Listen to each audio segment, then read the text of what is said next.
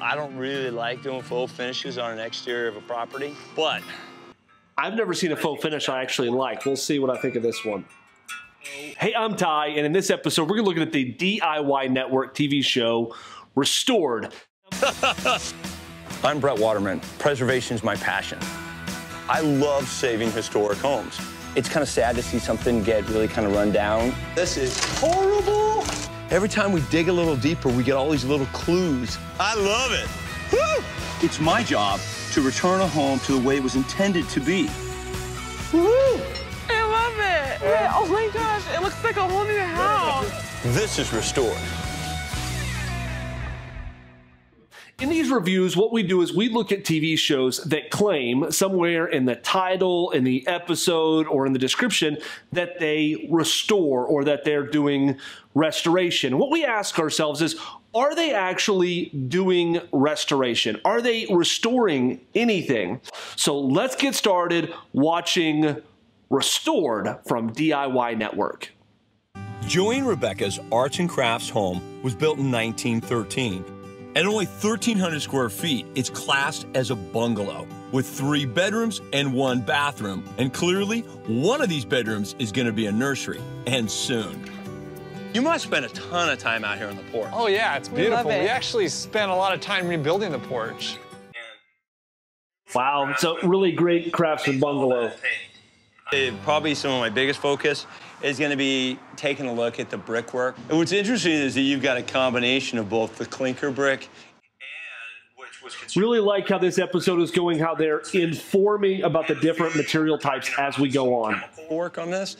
I just don't want to see a consistent painted material. Right. It needs to have variation in it so it feels more natural. That door sticks a little bit. Yeah, just a little bit. Wow. Really great bungalow. I can see why you guys bought it. Yeah. Great living room, beautiful space.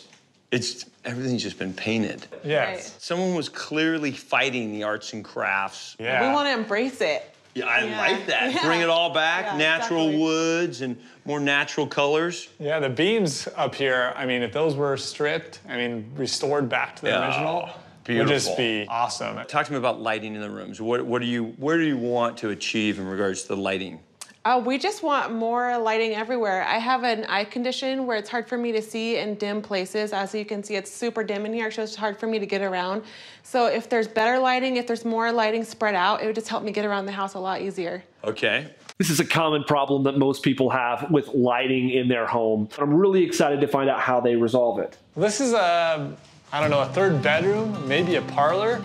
Not so sure about it. I would probably call this the study. Oh, and you have pocket doors. Ah, love pocket doors. Hey, at least they're working. A little bit. Kinda. Let me do that one more time. Nice. Sounds like an old house. Yeah. All right. I love how open the floor plan is. The dining room's really Big. massive. I just want to note that real quick. Brett here says, I love how open the floor plan is. There's this misconception that every time you renovate an old house, you've got to blow it open to give it that open floor plan, that open concept. But there are so many options when you're looking to purchase a home, if you're wanting that open concept, that you can get in an old home. Many homes have an open concept. I like it. I love the cabinet. I can't believe it's still here. So often I see these ripped out. Mm-hmm. We're really lucky to have this. I mean, this is just fantastic. I mean, if it were finished or stripped or whatever, I mean, it could really pop in here. Oh, the kitchen, okay. What else do we want to talk about? One of the things I'm already thinking about as I'm watching this, they keep talking about stripping it down. I'm wanting to see, do they actually strip this wood down and refinish it? That's a really, really labor-intensive thing to do. I got to open up that wall. I'm going to take that door off. We're going to take out the lower cabinets for sure. I'm really excited to see here that nobody has got a major sledgehammer out. So it doesn't look like they're just tearing stuff up to tear it up. They've got their tools out, and of course, yeah, they're demoing, but they're demoing in a safe way. I do see some masks and some protective eyewear. That's also a really good sign. So I do like what I'm seeing as far as how they're doing the demo here. Keep your fingers crossed. Let's see what we get. So now we're demoing a wall. He's got eye protection. He's got his mask on. Typical lath and plaster. Got his floor covered really well. That's smart. So far, I didn't know if I was going to get like a 6-inch thick wall in here with some chases or ducting. Everything looks really clean. I love it when a plan works out. I like it. That works. Enjoying Rebecca's house, the dark wood, which is a classic arts and crafts feature, has been hidden for years under layers of paint. Oh, I love it. I love it. Details, guys, really just kind of feel your way through. They are stripping paint using a heat method, a heat gun, and what looks like to be a putty knife.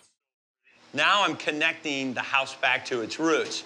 I can clearly see the beam lights, and you can see the square right where they are. Well, that means I gotta get Mike, my electrician, in here right away because I gotta figure out the wiring on this because I'm putting those beam lights back in. That's gonna be awesome. Rebecca wants the room to have as much light as possible, so reinstating these lights will make a huge difference. Mike, hey bud, how we doing? Good, man. You ready to take a look at some electrical? Yeah. Big discovery.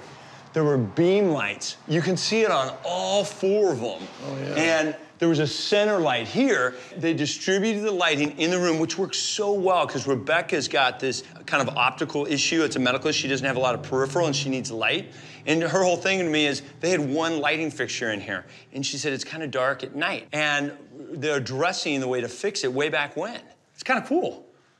But I can tell you right now, you've got knob and tube. I always love that, you know, when you are in an old house and you've got a modern problem, not enough lighting, and you find that actually that problem was solved 100 years ago, and somebody with the best of intention, of course, covered up your solution. So this is really great that he's going to be able to reutilize that historic placement of lighting, which is going to maintain that historic character, but also solve this homeowner's needs. Should we check to see if they're live? Yeah, let's check and see what it is because I'd like to reinstall the beam lights. Oh, look at that. Are you telling me I've got live wire? Yep, it was working from this switch right here. Let me see that. All right, here. Let me stand over here. Nothing right now. Hold on. There you go. Turn it off. We've got live electrical buried up here. Can we still use it? That stuff is really dangerous. Whatever we touch, we have to replace. We are. Wow, you know, it is really great that these lights are still here in the beams, but it really does bring up an important thing that when you're renovating an old house and you have knob and tube, really when you're renovating any old house and you're dealing with the electrical part, there's so many different things that you can DIY. Don't DIY the electrical. Hire a professional licensed electrician that's going to get a permit, that's going to do it the right way. With the lighting safety issue now fixed, it's back to paint stripping, which is taking way longer than I thought. I've been really excited to take a stab at this door. The first time I walked up here, I recognized it as an original arts and crafts door. It's a beautiful door. Divided lights right here. Beautiful beveled glass. You definitely want to save that. Getting this off and bringing back all the natural wood is going to be a key factor in reestablishing. Stripping doors of old paint is a lot of work. Boy, this baby's really been through it. Whew! That's going to be really pretty. Really nice, clear dug fir door. A lot of work here, but it'll be worth it. Most people hate stripping paint, but I love it because it reveals what's hidden underneath. Now let's talk really quickly about the method that Brett is using here to restore this beautiful Craftsman door. He is using a heat method. Specifically, he is using a heat gun with a little small scraping knife. Now let's talk, heat gun is a really popular way to restore historic millwork. There's so many people that you see using it and it can be a great tool, but there are some things that you need to think about when using a heat gun. The first is that the way that the heat gun disperses heat. The heat gun disperses heat in a cone. It spreads out. It just kind of goes everywhere. So when you're using that gun and you have it resting on something, you've got to be thinking about where else is that heat getting and what else could it damage while it's doing that. The big thing is, as I pointed out, this has some beautiful beveled glass there in that door. And when you're using this for maybe like a window to get that old glazing off, you really have to think about where else is that heat going, because if that heat is going and can get on the window, on the glass itself, it can actually, the heat, of course, will break the glass and it will damage beautiful wavy glass, beautiful leaded glass, beautiful beveled glass, and this house has all of it, and I know Brett as well as myself would not want to see this. You have to be really, really careful to protect that glass. The second thing you've got to consider is that heat gun is going to heat really, really hot. Of course, it's heating that paint layer up. It's making it bubble, making it soft, heating the oils up inside of it so you can scrape it off with your knife. Well, it can heat really hot and char and even burn the wood. And when he's wanting to go with that natural finish, if you char the wood, that's going to make it really difficult. And of course, then you have to consider charring the wood could lead to a fire. So you want to really pay attention. The last thing we want to talk about here with the heat gun is the safety. You know, when you're working on an old house, if you've watched our videos, you know we're concerned about lead-based paint. Most houses built before 1978, there's a high likelihood that they do, and you want to make sure when you're working on an old house, if you've hired a contractor, they're a certified renovator. And what a certified renovator will know is that when you heat lead up, when you heat lead-based paint up, it actually turns that lead-based paint into fumes.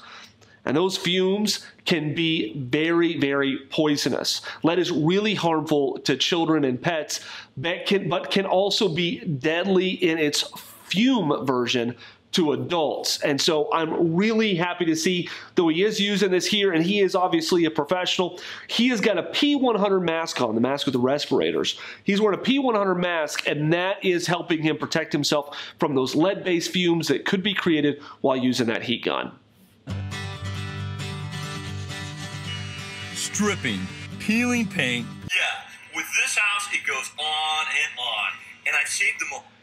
It does go on and on and on when you're stripping old paint, but there is a faster and easier way. Stick with me all the way through the end when we get past the reveal of what this house ends up looking like, and I will share with you a way to strip paint that is so much faster and actually more safe than using a heat gun.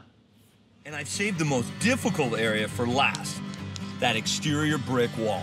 I'm gonna try a little heat gun first, just to see what I may be able to get off. I have a feeling I'm gonna have to use some chemicals to pull off whatever residual paint I can get, but I'm not feeling really optimistic about this.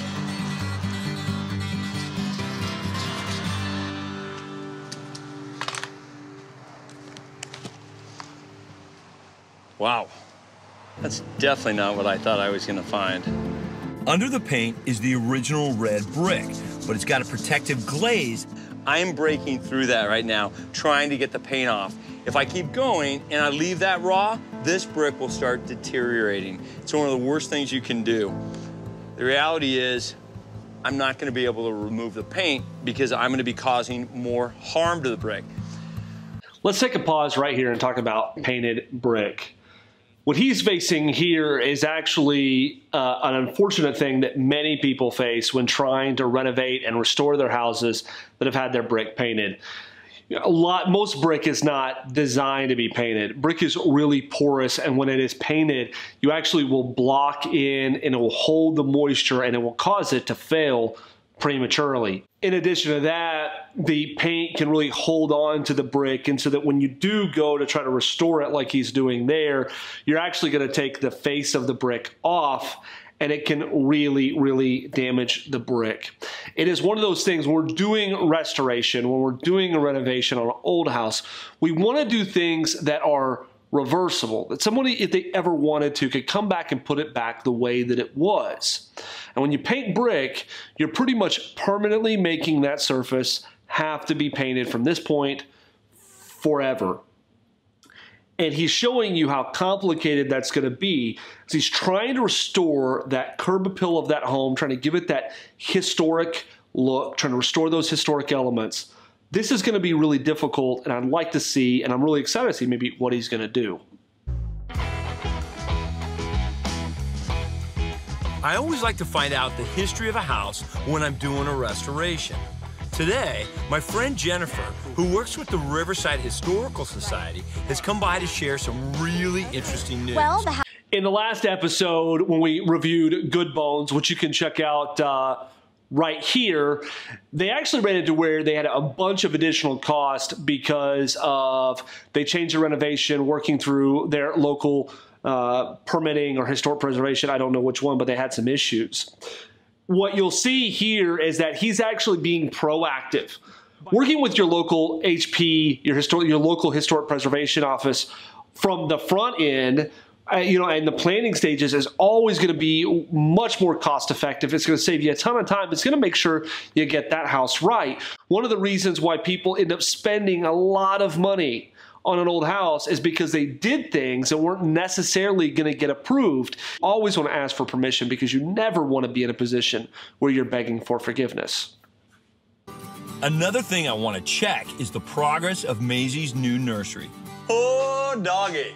I like it.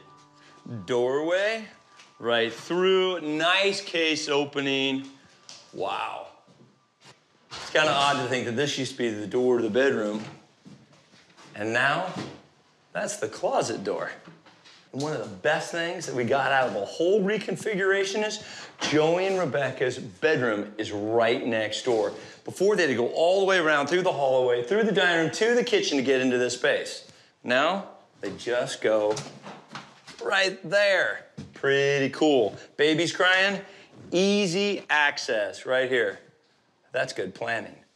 When you're renovating an old house, it is really common for you to want to just gut everything. But when you're when you're using your head and you're making a smart plan, there are ways to achieve your goals without going through all the costs and all the expense and all the destruction of a full-on gut. He has improved the functionality of this house by adding a short wall and opening up a small wall for a door. What a cost-effective, simple solution.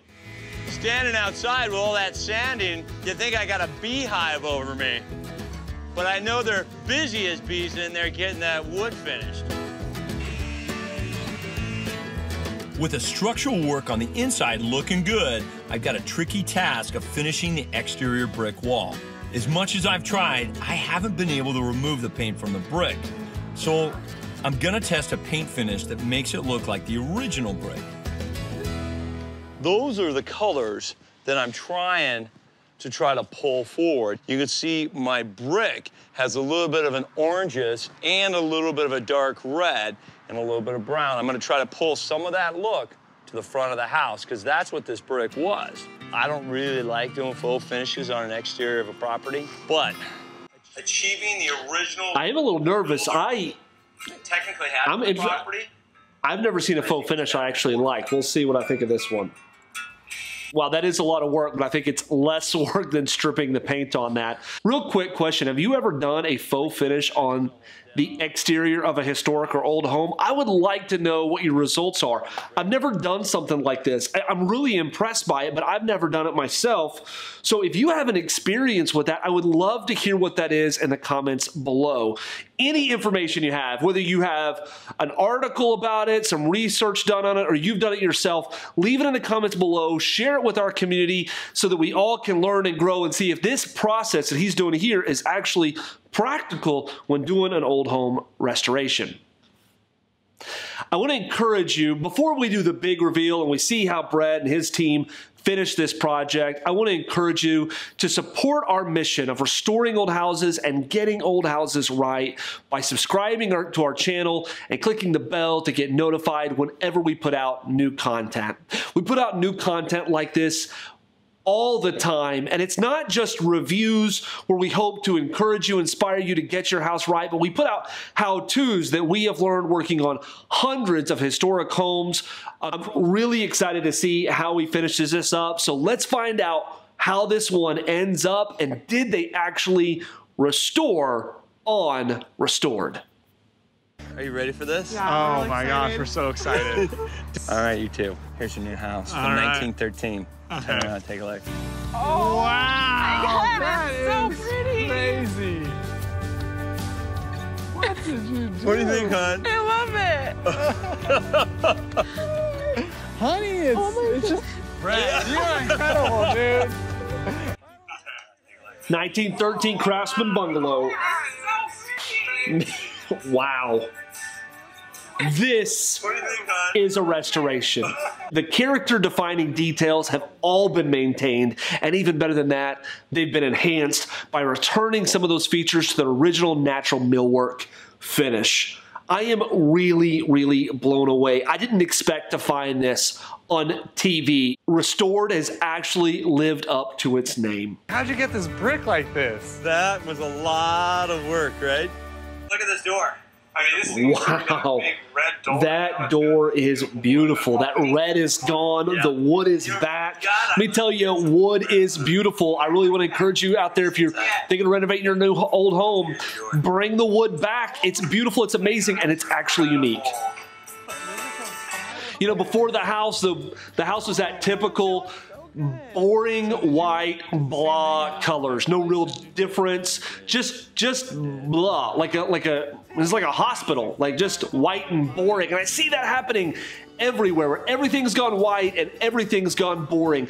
But this house, they brought back the character. They brought back that natural finish wood that just makes it pop when it's finished like this. This is It looks awesome. so good. I don't know if it's excitement or what it is, but it feels like warm in here. It's like, Those windows are beautiful, by the way. It's like, My goodness. all white. Losing all, everything was painted white. Everything was painted white. That sterile, Tell them, Brett. sterile feeling's gone. That sterile feeling is gone. I mean, the beams. I think I'm in love. Into this. Look into your study. wow. Wow. Yeah, What do you think? this It is looks great. So pretty. Wow. Yeah. Man, study looks great. The wood finish is great. I just can't stop talking about it. There was more than anything else in this restoration. It was about finishes. Wow. That's what One of the few people I've ever heard use the word restoration, and he's actually talking about the right thing. This was restored. Whoa. That door was All restored. your doors. Those doors are. Look at the grain. Look at the grain on that wood. Beautiful. They're beautiful. Get rid of your farmhouse ideas and let's bring that wood finish Craftsman back. I cannot believe this is the same wood that was here before. Yeah, right? It looks like you just took off the old one and put a new one on. No, that is all the original wood, and I have the fingernails to prove it. And it works. It opens and closes. Yes, everything opens and works. Been a lot of movement in the house, 100+ years and some stuff, but we got the cabinets to the point where they work. Go enjoy your Oh my gosh. This is This is so beautiful. Great looking kitchen. I love the way they reuse those upper cabinets. I'm not a huge fan of the different types of cabinets that they use, but it still looks great. The restoration of Joey and Rebecca's Arts and Crafts Bungalow came in right on budget at $62,000. So they talk about the restoration of this project came in right on budget at $62,000. Now that is a major restoration and that's a major renovation, and they did the whole kitchen and utility room in that budget. Now this is why restoration can make so much sense. This house has been drastically improved. The kitchen, the layout, that laundry room, all of it has been improved, and has been improved on time and on budget. And why is that? Well, that is because they actually did restoration. If they would have gone with the full gut program, strip it, gut it, they would have spent thousands of dollars more, most likely almost $100,000 or more dollars. Restoration is so smart, and that's what makes this a rescue. You know, the hardest thing that Brett kept talking about throughout all of this was how hard it is to restore that historic millwork, to get all that paint off. And the problem that Brett was having was that he was using the wrong tool. So if you want to find out what the right tool to use to get all of your historic millwork off, to do it in a safe way, and to do it in a way that is so much faster than the heat gun, check this video out right here where I demonstrate how to use the speed heater, the best tool to remove all of that old paint.